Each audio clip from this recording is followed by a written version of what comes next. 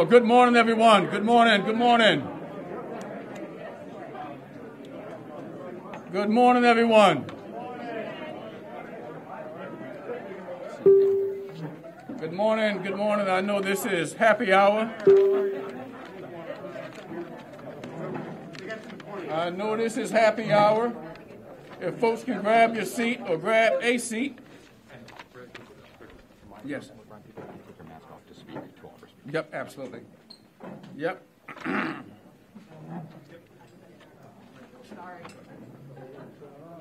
I got a few words, you know. You Gotcha. take your time. All right. Okay. All right, folks. Okay. Looks like we got everybody in place here. Looks like some of the seating arrangement got taken over by the media. Wow. Well, we do want to thank the media for coming out. This is a very important day for folks who have been doing this work for quite some time under the leadership of folks involved with the Connecticut Hospital Violence Intervention Program Initiative, with the bill that we've been supporting, working with our lawmakers. You'll hear more about that, but also the work of both Connecticut Against Gun Violence and Moms Demand Action related to the bill that they've been working on. And so we want to thank the governor and others for coming down to be a part of the ceremonial signing. My name is Andrew Woods. I'm the statewide director of the Connecticut Hospital Violence Intervention Program Collaborative. I'm also the executive director of HCTC, Hartford Communities That Care. My job for the day is to welcome you and to acknowledge our key partners. Though Senator Stratham will be introducing advocates and folks that have worked on HB 6355, you'll be hearing later from State Senator Doug McCrory, Representative Gilchrist, Representative Hall, Executive Director Fatima Lorraine Dreyer of the Health Alliance for Violence Intervention about our bill, of which both Speaker Ritter, who sends his regrets, were able to help us get through both the House and the Senate. In December of 2019, we established the Connecticut HVIP Collaborative right here in this room with the aim of elevating and supporting the work of HVIPs, Hospital Violence Intervention Programs. We have prepared some detailed handouts on the back for your reading, which can be found on the back table.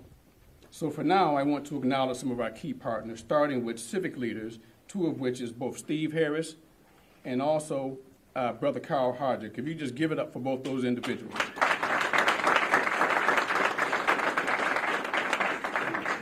These are both folks who have, for years, been on the front lines with us, working both as interventionists as well as advocates for these kind of services. I also want to recognize the philanthropic leadership of Jay Williams from the Hartford Foundation for Public Giving, Tiffany Donaldson from the Connecticut Health Foundation, and Joanne Price of Fairview Capital. I also want to now also recognize our frontline provider organizations based out of Hartford: Compass Youth Collaborative, Blue Hill Civic Association, Mothers United Against Violence, and the Wilson Gray YMCA. And now I also want to recognize our executive leadership team that has actually worked behind the scenes with our lawmakers to get HB 5677 across the finish line. And these are Ebony Epps from Street Safe Bridgeport. In fact, I put that pause there. Hold off on your claps because you'll be clapping for a while. Leonard Jihad out of Connecticut Violence Intervention Program.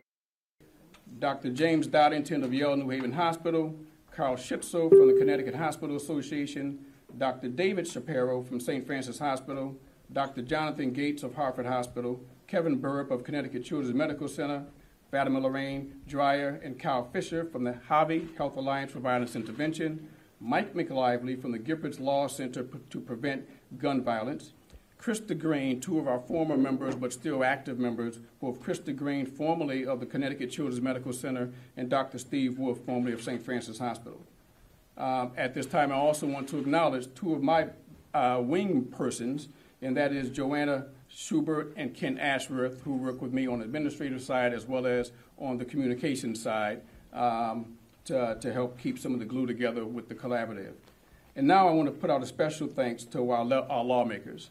Principally Senator Doug McCrory, Speaker Matt Ritter, Representative Gilchrist, Representative Hall, working with our coalition to introduce this bill and getting it to the governor's desk for signing, and therefore a big thanks to the governor for now being the first in the nation to sign this historical legislation into law.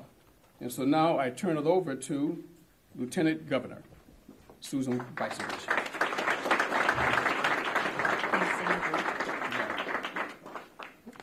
Thank you so much, Andrew, and it is great to be here with all of you to celebrate this successful legislation. Gun violence comes in many forms, and we must do everything we can to address this issue at its core. Whether violence happens in a city, a suburb, in a workplace, or in a home, all of it is tragic, all of it is wrong, and we can prevent it.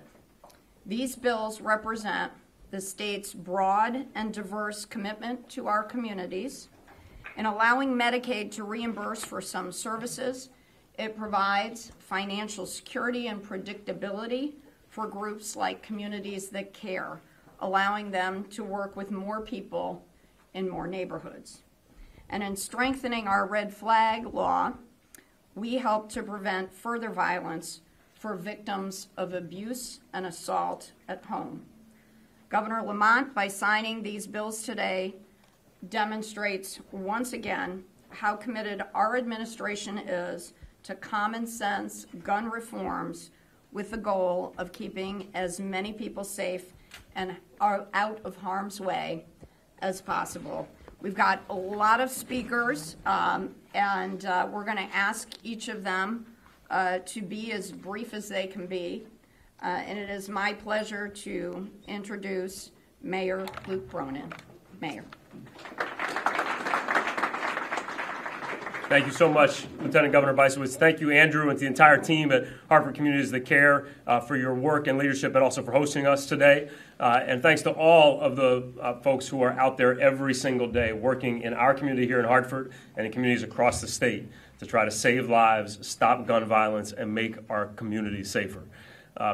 Governor, thank you for your commitment to keeping Connecticut a national leader in common sense gun laws. Connecticut 20 years ago took the lead in red flag laws, and thanks to the leadership of the legislators here and you, Governor, we can now say that we're a leader again. I know that Representative Staffstrom is going to talk more detail about those bills, but those red flag laws updated save lives. They ensure that people who pose a threat to others cannot have a gun. But I wanted to place special emphasis on the second piece of this, which is the reimbursement for violence intervention efforts. We often talk about the fact that gun violence needs to be treated as a public health issue, as a public health crisis. With the signing of this bill, we're putting our money where our mouth is. We're saying that this needs to be treated and reimbursed as health care prevention, because we know that one of the biggest predictors of future involvement in gun violence, whether as a victim or as a perpetrator, is having been a victim of violence in the past. And so that opportunity in that hospital, following up from that wound, is one of the best opportunities, much like intervening in addiction. It's one of the best opportunities to break the cycle of violence, to help provide the care that is needed over the long term in a meaningful way, and being able to treat this like a healthcare issue and get that reimbursement makes a huge difference. So I want to just echo the thanks that has been said before to all of our legislators, but I want to say special thanks to our Hartford delegation who took an active leadership role in this work. Senator McCrory, thank you for your tremendous leadership on this and tenacity. Representative Hall, thank you to all of our delegation who couldn't be here, including Speaker Ritter. Really, really grateful for our team in Hartford pulling together and pushing this important issue forward. And to everybody else who does this work, help get these bills over this finish line. And again, Governor, to you and your entire team for making this a priority and making sure that we're putting our money where our mouth is. Thank you all.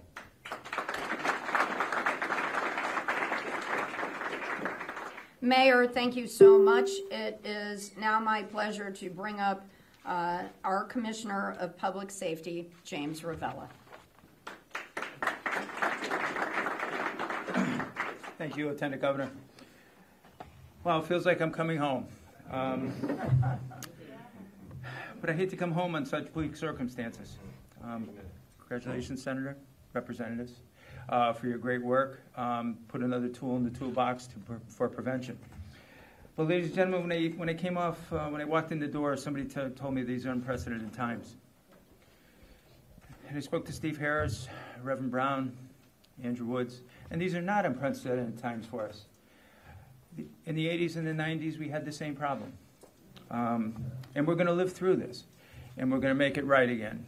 For our cities and for our suburbs, we're going to make it right. There's no doubt about that. Last week, I gathered with some chiefs, and we talked about reasonable measures. And thank you to the governor and OPM for giving us a shot in the arm. It is not only just law enforcement, it's about the bigger picture, the cooperative effort. And this is what's different than the 80s and 90s, folks. You know, when you bring together folks like the Bridgeport Safe Streets, or Hartford Communities That Care, Peace Builders, Mothers Against Violence, our faith-based groups, Bishop Curry, the Coalition Against Gun Violence, we bring all these people in with our hospitals and the public health epidemic, our community groups, our legislators. We are going to make a difference in this, whether it's juvenile crime or whether it's violence. But I can't forget to mention our law enforcement. Let's reinvest in law enforcement. Let's trust in their work. Governor, you've put on, in my tenure, 200 troopers, right? And you funded us for another almost 200 moving forward. That's admirable. We were put in a hole when we first walked through the door, and we're going to dig our way out of that hole. And we're going to participate in everybody's single community around the state. We're going to do the best we can to stem this. But these pieces in our toolbox will now tend towards prevention of violent crime, right? And that's a big part of this. So, Senator, representatives, thank you very much. And Governor, thank you very much for your leadership. Thank you so much, Commissioner Ravella.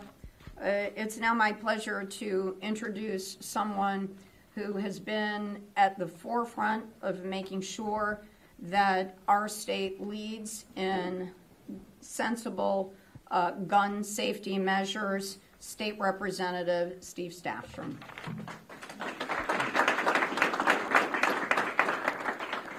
Thank you, Lieutenant Governor. Thank you, Governor. Thanks for hosting us here in Hartford. Look, coming from the city of Bridgeport, I know all too well the scourge of gun violence and the plague that it has on our streets and on our communities, on our businesses, on our schools, on every facet of our lives. I'm happy to see Safe Streets here and so many friends and partners in prevention as we sign what is historic legislation today. I was asked specifically to focus on the bill that came out of the Judiciary Committee, which is the update to the red flag law, HB 6355. You know, as the Lieutenant Governor referenced, Connecticut has long been a leader in the national gun violence prevention movement and passing sensible gun legislation. So we were the first state in the nation back in 1999, following the mass shooting at the Connecticut Lottery, to pass a red flag law, also known as a risk warrant or risk protection order. We were rightly proud at that time to have taken that first stand. But as these decades have gone on, 19 other states in the District of Connecticut, the District of Columbia, have enacted their own laws regarding how to get a firearm out of the hands of someone who shouldn't possess one, either because of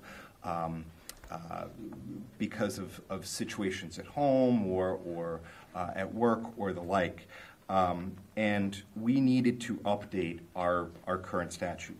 And the bill that the governor is about to sign represents the most comprehensive update, and I would submit the strongest red flag law in the nation. We are moving away from the system where only 2 police officers or a state's attorney could apply for a risk warrant, and we're creating a new process whereby individual family members or medical professionals who often have more accurate, timely information can begin the process and apply for a risk protection order and begin an investigation by law enforcement into seizing firearms. We are creating a process whereby someone who does not currently possess a firearm, but is maybe going out to get one, and shouldn't be able to go out to get one, a court can order that they not go out and buy a firearm, that they be put on the list not to purchase a firearm. And most particularly, we are removing the current expiration in when these orders end. Right now, under current law, someone's firearms are ordered removed from them. A year later, they get them back, no matter what. We are changing that to allow a petition process for folks to get the firearm back, but not to have them automatically returned. This has real-life consequences. A study by Duke University found that between 1999 and 2013, when the study was conducted, Connecticut's red flag law prevented between 38 and 76 suicides. We know that for each additional risk warrant or risk protection order that is applied for, it prevents additional deaths. And that is what we are doing here today, is very real preventing deaths.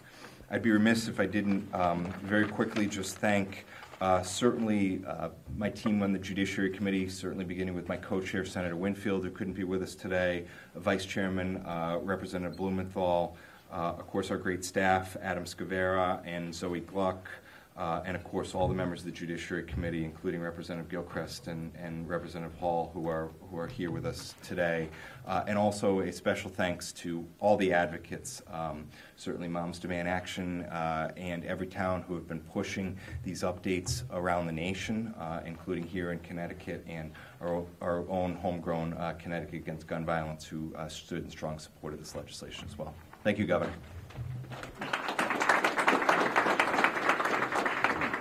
Thank you so much, Representative Stafstrom, and I think he is absolutely right that one of the reasons that Connecticut has continued to lead in gun safety measures is because of the grassroots advocacy that has happened in our state. And it is my pleasure to introduce Jeremy Stein, the Executive Director of Connecticut Against Gun Violence. Jeremy.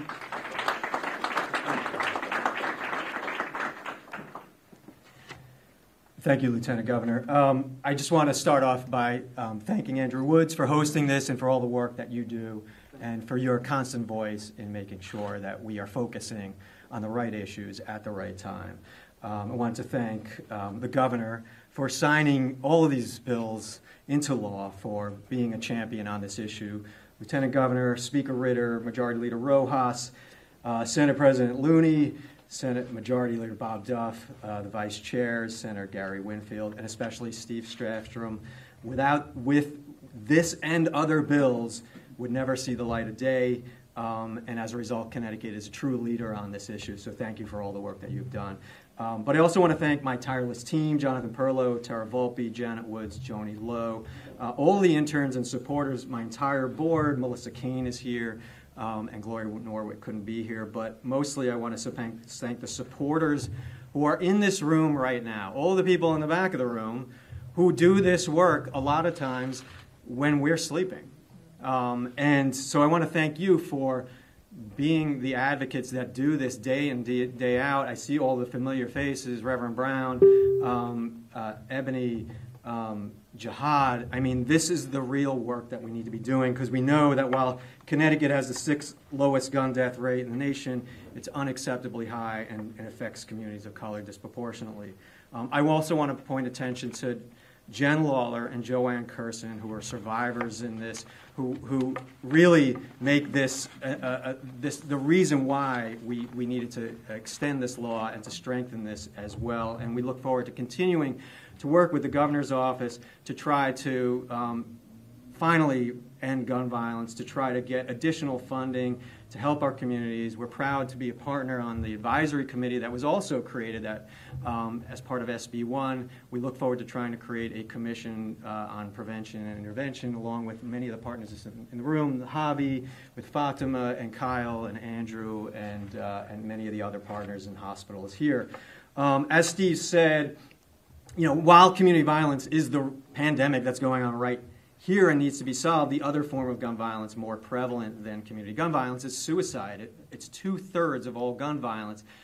Take any of the homicides in any month, and pretty much you can double that, and that's the number of suicides that is happening in Connecticut and around the country. It is something that we need to reduce.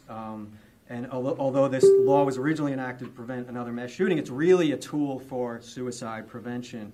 And what does this law do? What is it going to do? Well, it's going to reach a lot of people. It's going to prevent suicides. It's going to intervene. It's going to provide safe periods for cooling down periods.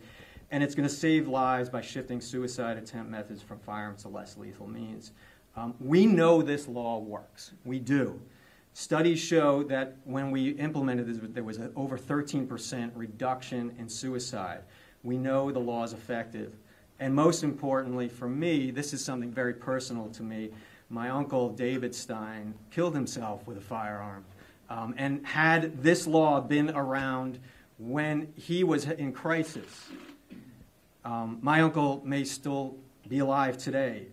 He was diagnosed with dementia.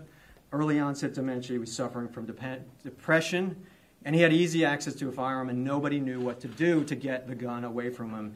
He was stubborn, and nobody wanted to intervene, and the police said that they couldn't. So this law is very important to me and a lot of other people, and it will save lives.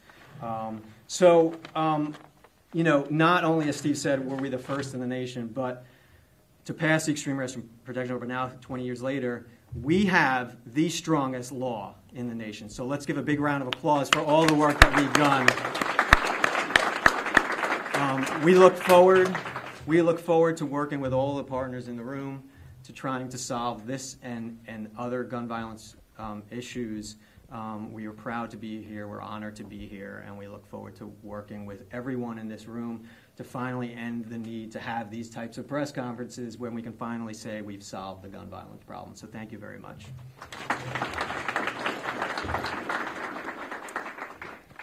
Thanks, Jeremy. Never underestimate the power of committed moms. One of the organizations that has been just a very powerful and successful voice for legislation to prevent gun violence is Moms Demand Action, and it's my pleasure to introduce someone who has been at the forefront of this issue at the national level, speaking out in Washington, as well as in our state, Alexis Gavanter of Moms Demand Action.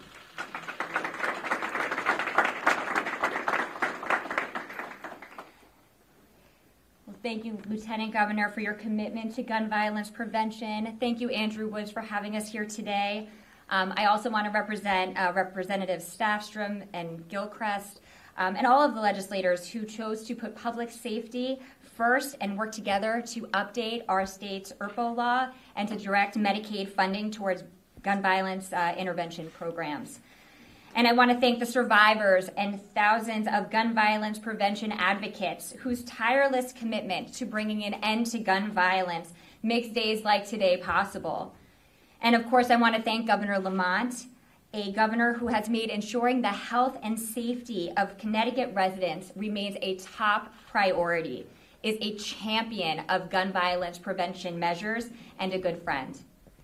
As the former state chapter and legislative lead for Moms Demand Action, I can attest to the fact that when we work together, big change is possible. Change that saves lives and makes our communities safer. Today, we build upon other common sense change, like a ban on ghost guns and 3D printed guns, ban on bump stocks, adding safe storage requirements. But we also recognize that in spite of these tremendous efforts, gun violence continues to be a public health crisis, one only made worse by the pandemic. That is why our fight to pass common sense gun violence prevention policies will continue until all Connecticut communities are free from gun violence. Yes, this is a lofty goal, yet one which we must challenge ourselves to attain. And by listening to each other, finding common ground, and working together as we did this last session and so many before, we get one step closer. So thank you all for being here today. I'm really proud of this.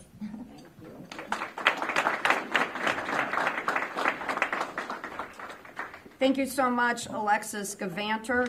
It's now my pleasure to bring up State Representative Josh Hall.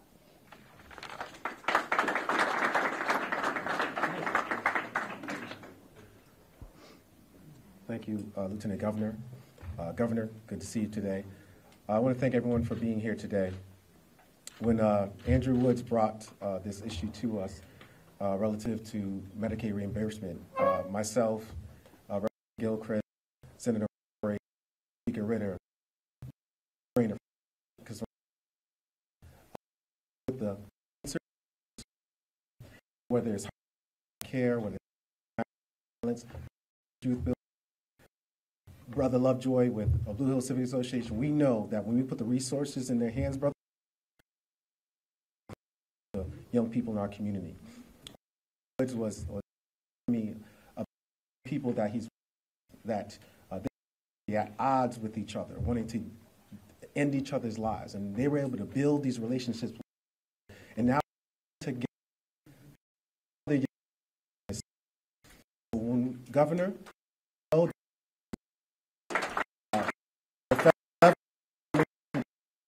this is one tool in the toolbox that about there are resources desperate to we're daily.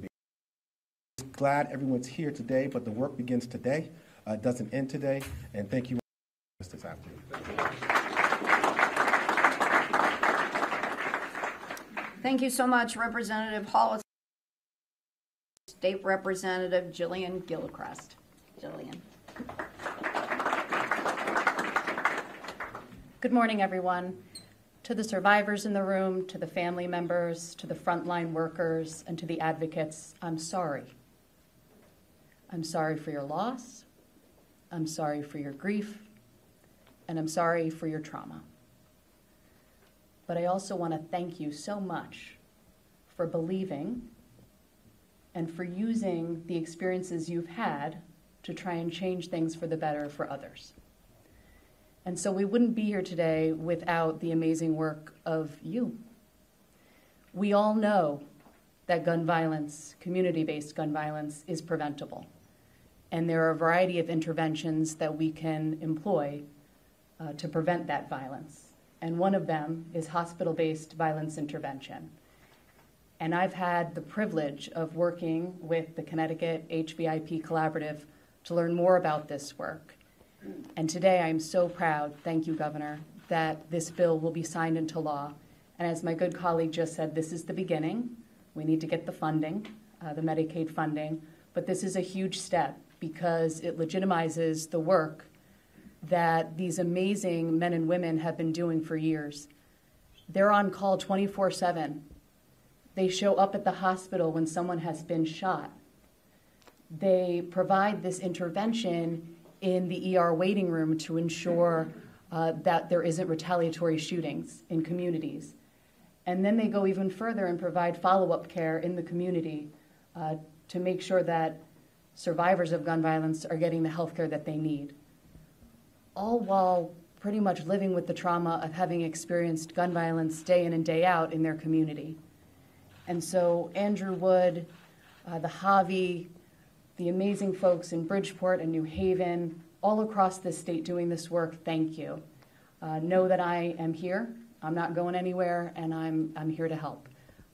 Thank you again, it's a big day, I'm so proud. Thank you.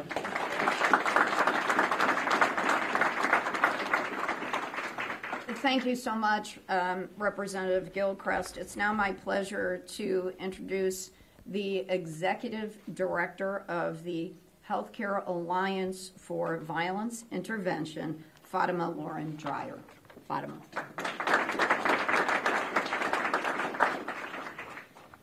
Thank you so much. As Lieutenant Governor shared, I am the Executive Director of the Health Alliance for Violence Intervention, a national network of hospital-based violence intervention programs, and it is such an honor to thank you, Governor Lamont, for this historic day. There's an incredible amount of leadership. Representative Gilchrist, House Speaker Matt Ritter, Senator McCrory, Representative Hall. Your work has really spearheaded something incredibly powerful for our nation, and we're indebted to you. Andrew Woods, as an organizer and a fearless leader, not only leading up Hartford Communities That Cares, but also the national, statewide collaboration. It's your work, your leadership has been instrumental to this moment. So thank all of you for this work. But this is for the frontline workers. Representative Gilchrist, you shared so powerfully about this work. The development of the hospital-based violence intervention model started in the 90s. And frontline workers, people who are from the community, who have lived experience, who have the capacity to reach and touch patients who've been violently injured, who are traumatized and thinking about this impact on their lives. This workforce has been instrumental in addressing violence for decades, but has never been given the honor of really being seen as healthcare professionals. They've not been given the designation that they require to do their work and be thanked for it. So I want you all to join me in thanking frontline workers, not only in Connecticut, but across the country for their tireless work. We want more people coming to this honorable profession and helping to address violence every day. In April, I had the honor of attending the White House Rose Garden ceremony with Connecticut Senators Blumenthal and Chris Murphy, and heard the President declare violence as a public health emergency. Connecticut is leading the nation and moving us a step forward by leveraging public health resources to address this emergency. There are a number of people, researchers, who've found that post-COVID in Connecticut, we saw a 61% increase in patients with violent injuries in our hospitals, our level 1 and level 2 trauma centers in Connecticut. COVID has had an incredible impact on violence, and this bill, allowing Medicaid to reimburse for violence prevention services, gives us that hope we need, another tool in our toolbox to actually address the scourge of violence. So we're in an incredible position. We also know that help is on the way. We are working together and lift up these examples nationally because we are fighting for a $5 billion commitment from the federal government to ensure that the resources that come to Connecticut can go straight to the ground and ensure that we can really transform communities. So I want you to join us in that fight. Governor Lamont, we want your voice at the federal level to fight for this because we know cities like Hartford, cities like Bridgeport, cities like New Haven, and many more need these incredible resources to do this work. Thank you again. Thank you.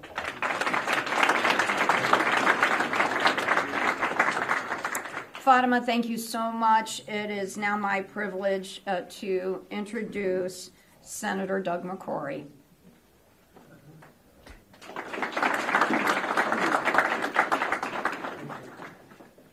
I heard somebody laughing. I wasn't sure you were going to stand up. Nah, I'm good. Listen, I want to thank all the speakers who came before me. Representative Gilchrist, you were on it from day one. When Andrew came to me about this concept of connecting hospitals with the work that he's been doing, and let's be honest, we've been doing this work in this community for a long time, and we could pass all the bills in the world, but this issue is much deeper than just passing laws. We got to deal with some deep-rooted issues that have been going on in communities like Hartford and Bridgeport for such a long time. They're so systemic. And being a senator in here and living in this community, it's hard for me to be a resident to see what's going on in my city. It's tragic, but this is an opportunity. Like you said, another tool in the toolbox. But if we don't deal with some deep-rooted issues, I'll give you an example. When it's easier for a child in this community to get a gun as opposed to a fresh head of lettuce, Yep. Come on now, you know what's going to happen. If we don't deal with poverty and redlining, you can read every book in the world, they'll tell you this is not going to stop. But I'm glad that we have an opportunity with Andrew, smartest man in the world. His brother calls me at 7 o'clock in the morning. He knows how to reach me. right? He knows how to reach me. So I just want to thank all the speakers, again, Representative Gilchrist, Josh, everybody. We still got a lot of work to do. We got to dig a little deeper. We got to think a little harder. We got to start reaching these children at the ages 10, 11, 12 years old and stop catching them once the problem is already in front of our faces. If we got to change policy when these kids are 15, 16, 17, we have lost the game. So I think that, again, working collectively and dealing with the root causes of what we are in will change things. Legislation is good. Resources are very important. Because this brother and others been doing this work with no resources, crying out for help for years. Until those problems reach beyond our communities, you know what it looks like. But again, this is the opportunity. I don't want to be a Debbie Downer. I don't want to be that, but I'm going to keep it 100 with you. Because we don't have an honest conversation, we're not going to change everything. And I'm glad to see everybody here today, but unfortunately under these circumstances. I want to see you come back today when I see 10, 11, 12 young brothers from this community going on to college for free. When we change policies to give people opportunities who don't have opportunity and never had opportunity, will not get opportunity based on the education level and the opportunities that don't exist in our community. I want to come here and have that conversation. Okay, I'm done. Bye. Thank you.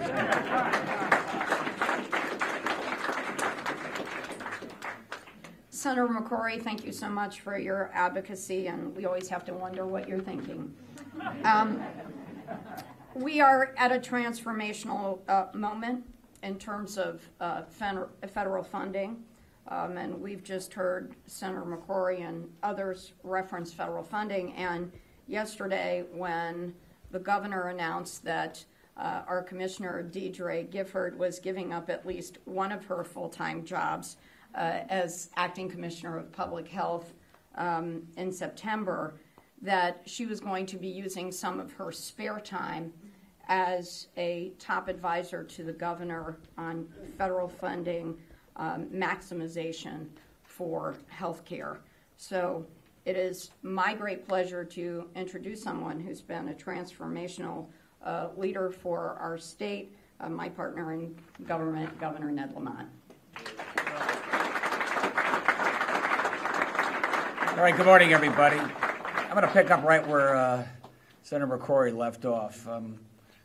The people in this room make Connecticut leaders when it comes to doing everything we can to stem the scourge of gun violence. And as Doug said, you can do a lot by law, you can do a lot with resources, but we also have to change the heart. We have to know each and every one of these kids know we love them. We're going to stand there for them. We're going to give them the very best opportunity in life. And I think hope and opportunity give us a running head start. And I want them to have a running head start in life. A running head start in life.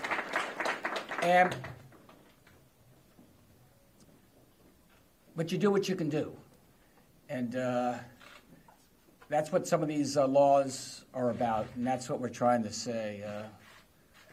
By the way, Doug, you get a call. You call Andrew at 7 o'clock every morning. I get a call from Max Race saying, make sure you wear your orange tie. Jeremy, you're the other guy that got that call.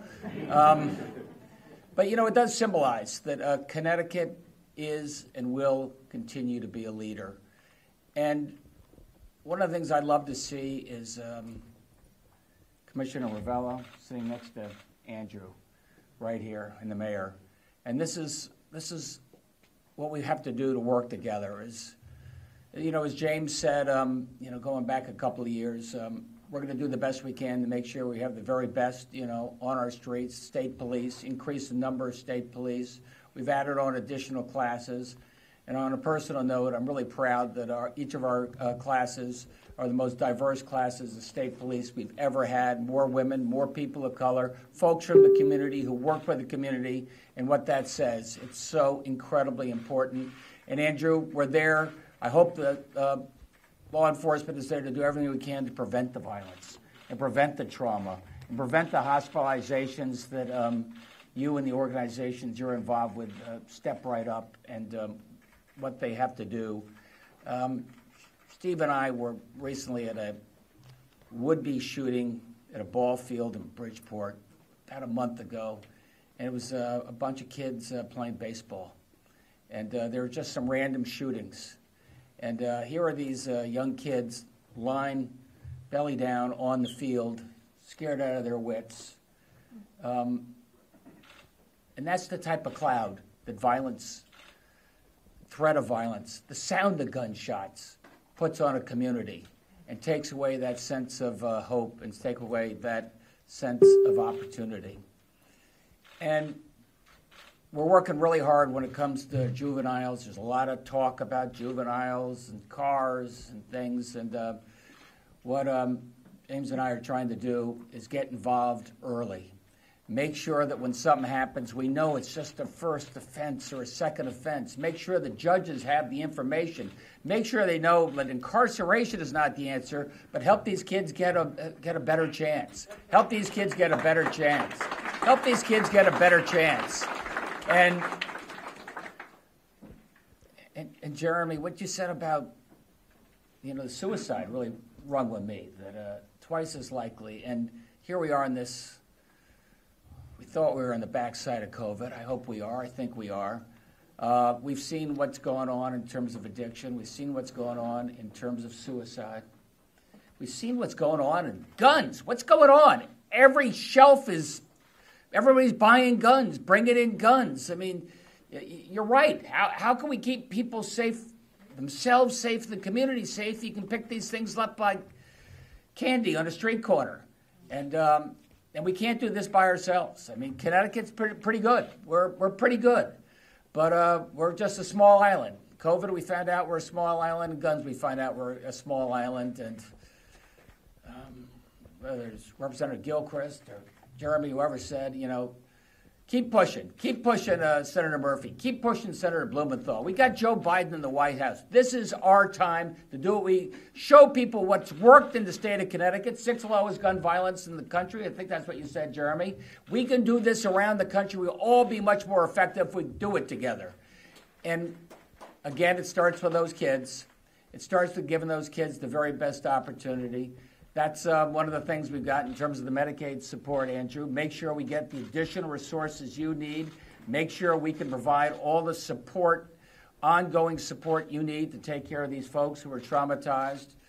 We've done that in the state of Connecticut, I think, with some great help from our federal partners, starting with the biggest expansion of child care in the history of the state, adding on free daycare, free summer learning camps. We still have a lot of capacity there.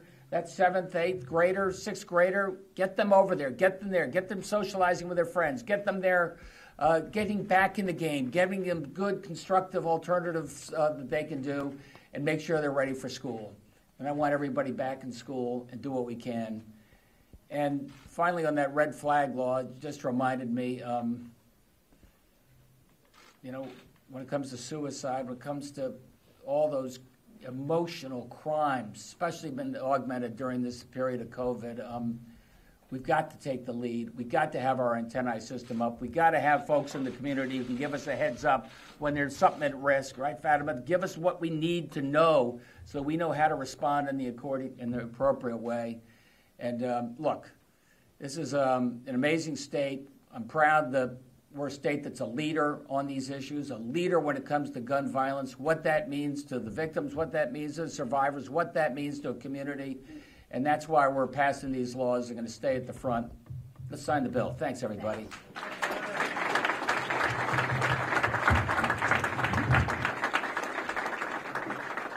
All right, we're going to invite our speakers and advocates up, please, to join us. And the governor is first signing the Medicaid bill.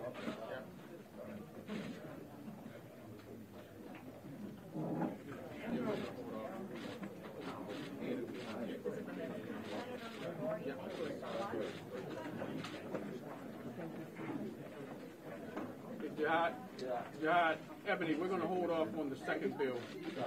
Yep. Okay.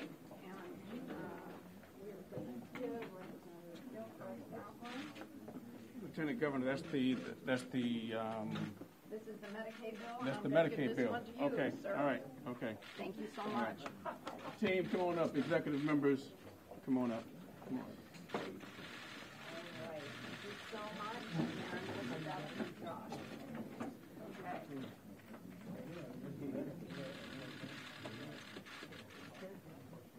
Okay.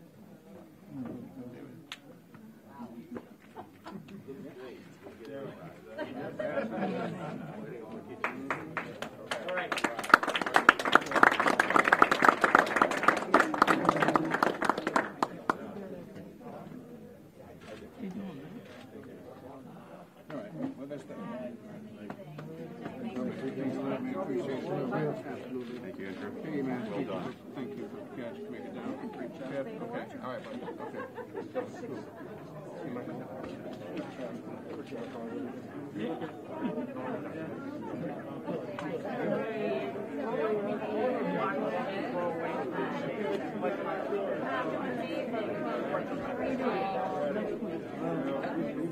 Friday?